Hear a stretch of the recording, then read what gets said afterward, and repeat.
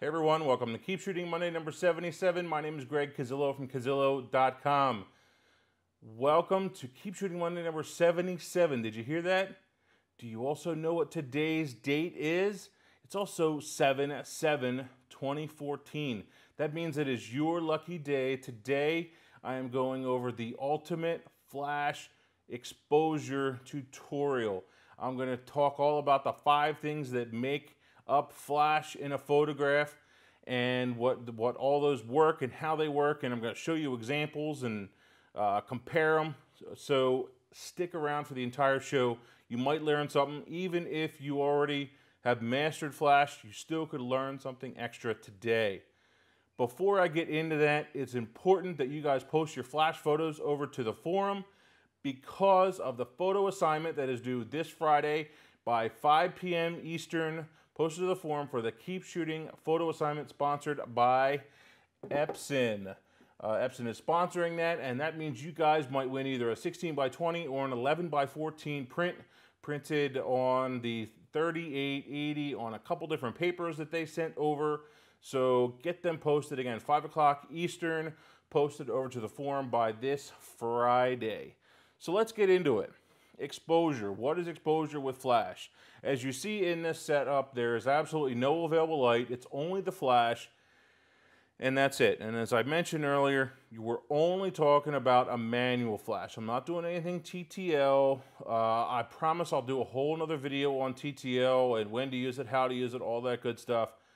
But this one is just going to be on the basics of flash exposure.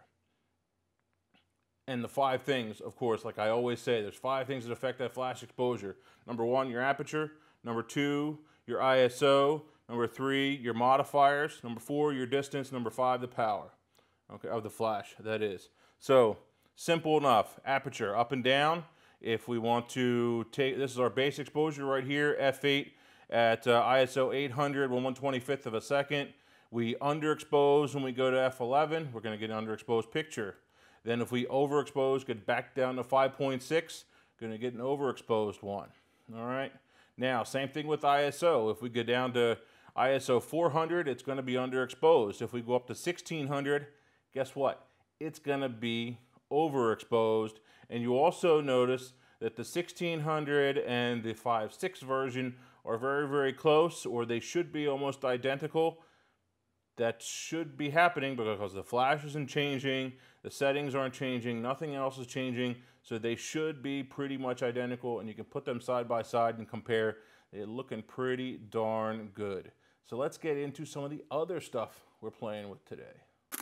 The next easy one to think about after your aperture and your ISO, by the way, if you don't quite understand your aperture, your ISO, and your shutter speed yet, check out this link. There's a really good exposure triangle that I talk about and talk about how that works.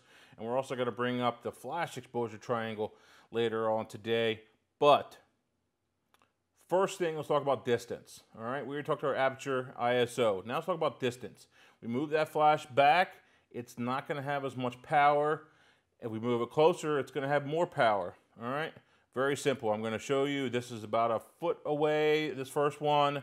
Then we're about a foot back, all right? And then we're another foot back, about 2 feet back now total. And as you can see, we're probably about a stop and a half under, or something like that at that 2 foot, maybe even a little bit more, depending upon, you know, how you like to see this particular image. So distance makes a big difference. Not only does distance make a big difference in the amount of light hitting the subject, it also makes a big difference in the quality of the light hitting the subject, all right? Next one here, I'm going to add a softbox. I've added the softbox here. The quality of light is really nice. I actually like how just a couple little spots are highlighted. It actually really works, but there's not quite enough light. So adding that softbox has decreased the amount of light. By the way, I did reset this closer to that 1 foot spot. And then I moved it even a little bit closer into about 6 inches. The softbox is about 6 inches from the camera, from our little model here.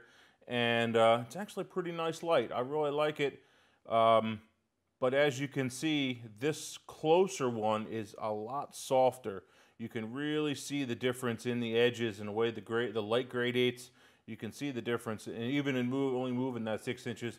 By the way, that softbox that I was using is this one, the Adorama Glow by Flashpoint softbox. Is the 24-inch model. You can pick it up at this link right here or from Adorama.com. Next thing is an umbrella. We added this umbrella. This is a 24-inch umbrella, I think it is, to it. Took off the softbox, added the umbrella, and same exposure setting, still at f8 at ISO 800, and we're pretty far under. And there I moved it even a little bit closer, so I'm right up to it, and I can't get any closer, so now I had to increase the power. And that's the next thing that we want to talk about, is increasing the power. Here it is up 1 stop, here it is up 2 stops total. And so that makes a huge difference. You have to be able to increase that power. If you can't get any closer, or you have the light exactly where you want it, increasing that power would probably be your next best bet, and the next thing you're gonna want to change. So now I've shown you photos that quickly in your power, in your distance, and also your diffusion. For these last few photos, I took all of the diffusers off, all that stuff off, and I just have that bare flash again. And so right now we're at 1/128th power. Did not adjust any of the exposure settings on these. Then I pumped it up to 1/64th power, 1/32nd power, and so you can see there is a lot more light coming out of that strobe, and it's basically overexposing, and it's even starting to fade and to spill onto the background. There's so much light coming out of that. All right, so we've gone over all of those, and you've seen examples of each and every one of those, where they're moving the flash closer. Each of these things have a time and a place to be used. It's just a matter of thinking about, okay, which way do I want to go? Do I want to move it a little bit closer to get a little bit softer light? Or do I just want to increase the power? Or do I want to change my depth of field? So those 5 things really do make a big difference. So I have reset. I'm at 1/128th power, ISO 800 at f8. Now I'm changing the zoom head position. This is more or less another modifier. Same idea, but I thought I would show you the difference in what it's actually doing in this kind of a scene. So right here we're at 17 millimeter, then we go up to 50, and there's more increments in the SB900 in this, but I just wanted to show you a couple. 120, and then 200. And you can really see between the 120 and the 200, how small that pattern is starting to get and how much it's really starting to zoom down. If you flip between the two, and I'll show you here, you can really see how the two of those, it's making a big difference. And again, that pattern of light getting smaller, which is pretty cool. Through this entire video, I have not talked at all about one thing, and it might be on your mind, and that's shutter speed. What does shutter speed have to do with the flash? Well, for the most part, it doesn't. It does not affect the flash at all in the scene, with one little exception, and I'll talk about that. But for the most part, it's not going to change it at all. So that's where you're able to harness the power of that flash and make some really gorgeous images by mixing the flash that you have, that off-camera flash especially, and then the available light. If you can mix the two and master mixing of those two, you can really make some awesome images. So I added one single light, and here's the photo of that, just a light onto the background. This light is not hitting the camera at all. It's only the flash on the camera, maybe a little bit of spill or reflective, and that's it. So first one here, this is kind of our normal setting, normal image. Next one, what do? We dropped our shutter speed. So for right here, we're at a 60th of a second, all right? Next one, down to a 30th of a second. You see the flash has not changed, but you see we are getting a little bit more reflection, a little bit more spill from the background onto the camera, especially up there in the prism area where the eyepiece is. All right, so we're down to a 30th, and now we're down to a 15th of a second. So it made a big difference. Now we're going to go the other way up to a 1/125th. So it's decreased the amount, and then we're going to go up to a 2/50th.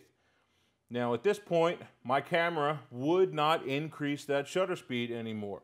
It's going to stop there. Why is that? Well, it's to prevent your photos from looking like this one. Basically what's going to happen is the flash is going off after the shutter completely opens in a normal sync. When you increase the shutter speed too fast, the flash can't keep up. So the way it works with Auto FP or with HSS on the Canons, I'm not sure the other brands, what they call it, the flash will turn on first, then the shutter will open, the shutter will close, and then the flash turns off, and that does decrease the amount of power coming out of the flash, but you then get a super high sync speed. You can increase your shutter to wherever you want. It'll make for awesome images. So turn that on. It's called Auto FP or HSS. Does not hurt to turn it on. Just understand that if you bump up that shutter speed, it will decrease the power of your flash. I think that is everything for today. Any questions, comments?